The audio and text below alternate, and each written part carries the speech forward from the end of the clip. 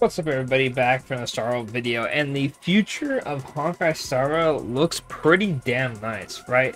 So as of right now, we currently have the Jade and Argenti banners are out right now, and the next banner we're going to get a new version update with a few new characters that are coming out the first time, right? And I'm not gonna lie, Jade's kind of not it. I'm not gonna lie, she's very questionably mid for the most part. I mean, very, very good pure fiction. You know, I'm not gonna knock on that, right? I haven't seen too much of her MOC and Apocalypse Shadow gameplay, so I could be discrediting her a little bit, but she doesn't look too crazy. And, you know, the views for her are not, you know, that insane from what I've seen, right?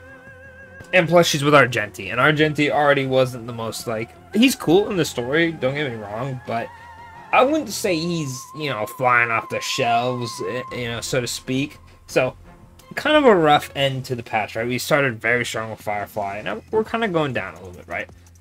And next update, we're going back to the Leofu, and a lot of people aren't a huge fan of it. So, it kind of was a little scary with, like, oh, are we just going to have, like, this weird Star Wars drought where, like, you know, not even, like, in response to YouTube, like, oh, low views kind of stuff, like, is there not going to be that much hype around it? Is it just going to be like the hype's there just because it's Star Rail and not just because it's like a good update? However, we kind of went a little crazy. So if you don't know why I'm making this video, it's because we had a new Jade trailer, right? Or I should say a more of a 10 Stone Hearts trailer, right? It was the I'm forgetting the name. I don't want to say it wrong.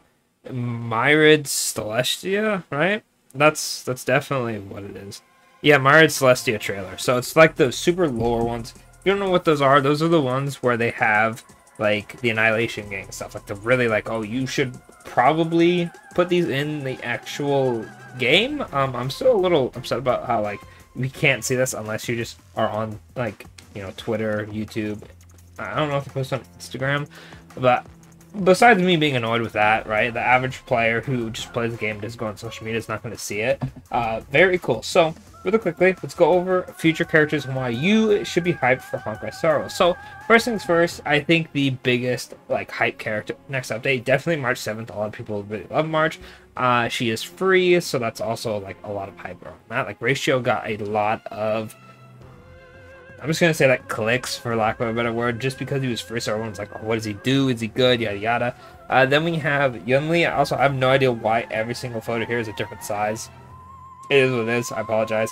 You have Yunli and Jakku. I'm saying his name wrong. I apologize. I like, names are so hard for me, right? I'm more of a faces kind of person, so if you tell me a name and I don't immediately remember it, I will never be able to pronounce it, right? But these are the next three characters we're getting, right? These were the drip markets that we've got. Once Jade banners leave in 16 days, 11 hours, so I'm recording this, at least for me. We're going to get Yunli, and then part 2 will be him. Not too sure when we're going to March. I'm assuming the first part, just because it would not really make sense for there to be a story thing related to her, and then they not drop her, right? But we know these three characters, right? Then we have Sunday and Scrulium, who have yet to be playable. It's kind of obvious. They gotta be playable. Like, Sunday has to be playable. I know it's like, oh, well, Kokolio's not playable, so Sunday shouldn't be, because Sunday's a boss, right? We technically don't fight actual Sunday, like the model, right? It's kind of like how we fight Kokolia as the actual Kokolia boss. We fight Yanqing? Yeah, I was going to say, I almost wanted to say Jing Yun for some reason. But they're definitely going to be playable at some point. So we have those to look forward to, right? Then, right, since we had the live stream with Jade and Firefly, we then got a bunch of new characters. We got Lingxia, we got Fiexio, I believe. Could be a very fast, easy summon for me there, because the outline looks sick, right? Mo's definitely something. I'm hoping 5-star summoning, 4-star summoning. I don't know who the 4-star is supposed to be, but we got a lot of outlines of characters, right? This is also where we got the outline for March 7th, and eventually they just posted it, right? So we easily went from like, oh, Sunday Scrulium and like who else are they gonna drop, to just March 7th, Yunli, Jakku. Then we got Lingxia, Fiexio, Mo's, like just drop. And then this guy could also, I'm not even gonna try to pronounce that name because, you know, You see it on the screen, right? So we just had all these characters. So we went from a few characters to now we have what, 1, 2, 3, 4, 5, 6, 7, 8, 9 potential playable characters. Well, 3 obviously are confirmed. We have 9 characters. We know of all these characters. Plus, we have the Annihilation Gang, right? And obviously Duke Inferno probably won't be playable, but his 4 kids could be playable. So now we have a giant selection of characters to choose from, right? I feel like a game is always more hype when it's like, oh, I don't really know who's coming out, you know, next. So it's like, okay, how am I gonna be hyped? When you have like 10 plus characters who you're like, okay, when are they coming out? Could be this character. I feel like it generates a lot more hype, right? Plus the designs are absolutely sick. So many people are gonna absolutely wail for these characters. But with the latest Celestia trailer, we got the 10 stone hearts. They showed all of them, right? As you see, there's Topaz over here. I don't remember all of their names, I'm not gonna lie, but there's 3 here. Then they showed these 3. Maturin, right? I will definitely be sewing for this dude right here. His intro was sick. And then we have, I believe this is Sapphire. Definitely gonna be something for Sapphire and Obsidian on the right.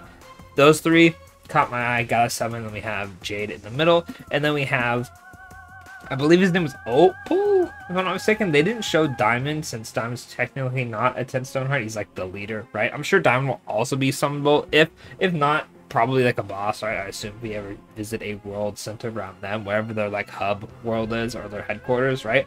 But now we have 7 other characters, right? Because obviously we have 3 of them already playable. So now we have, right, March, Inley, and Joko. Alright, here, so that's 3 characters upcoming. 4 for Sunday, 5 Squilliam, 6 for Lancia, 7 for Exio, and Mose, 9 for him, 10, 11, skipping Topaz, 12, 13, 14, 15, 16, 17, 18, 19, 20. And then if you want to get technical, you can go 21, 22 for Duke Inferno, and then maybe like a Copium. This is just me. Cocolia boss, or Cocolia character, please, I would summon instantly, please, come on, Hoyoverse.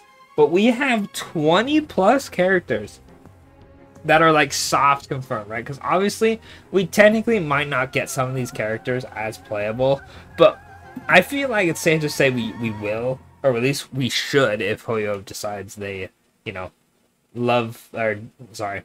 don't like money, then I guess we won't get these characters. But I feel like eventually, before the game shuts down, we're obviously going to get all these characters. It could be months, could be a couple of years before we get some of them, but we have a huge amount of characters to be hyped for, and I think that is extremely good for the game.